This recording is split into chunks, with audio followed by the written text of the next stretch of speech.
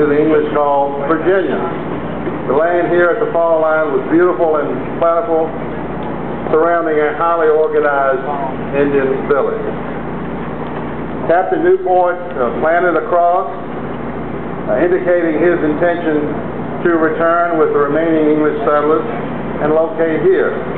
He returned to Jamestown and found that it had already been attacked and a fort had been built. The rest, as we say, is history. The first permanent English settlement in North America at Jamestown. A settlement that persevered and was built on three distinct cultures that came together and built not just a new settlement, not just a new country, but a new world. It was an experiment in colonization that could not have succeeded without royal support and the leadership of a great warrior. By royal support, I refer, of course, to the great King Powhatan and his daughter Pocahontas. At almost any time during those early years, those original Virginians could have overrun these invading settlers, or during most any winter, they could have just let the English starve.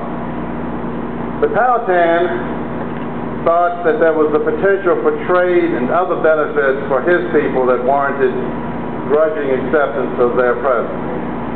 And so today, as we commence our commemoration of 400 years of heritage, it's fitting that we start at the beginning with a descendant of Powhatan's original Virginia.